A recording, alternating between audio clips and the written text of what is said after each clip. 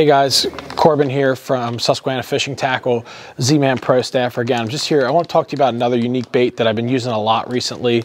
And it's the 5-inch DieZel Minnow. I know you guys have heard us talk about it on Tackle Shop Live, but there's a big difference between this and the 4-inch DieZel Minnow, specifically with the tail.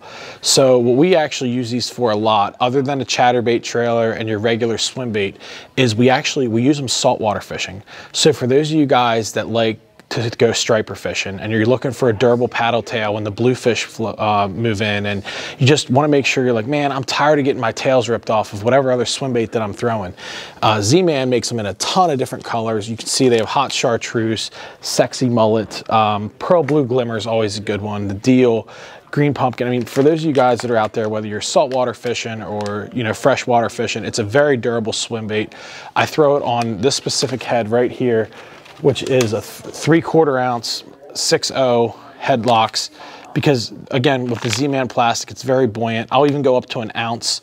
I throw it on 20-pound fluorocarbon or braid to fluorocarbon leader if you're saltwater fishing, and it catches the heck out of stripers. You can just reel it in, kill it, burn it. Same thing for largemouth on a chatterbait. You can slow roll it and it gets that really wide action. But again, it's really durable. So I encourage you guys to pick them up and give them a try. You won't be disappointed. You'll catch fish, you know, specifically stripers if they're eating anywhere from, you know, 6 inches to 35 inches, depending on the fish around, probably even bigger. So just match the hatch. That's one thing about Z-Man. They make a 4-inch, a 5-inch, and a 7-inch, and we use them all depending on what the fish are eating. Thank you guys.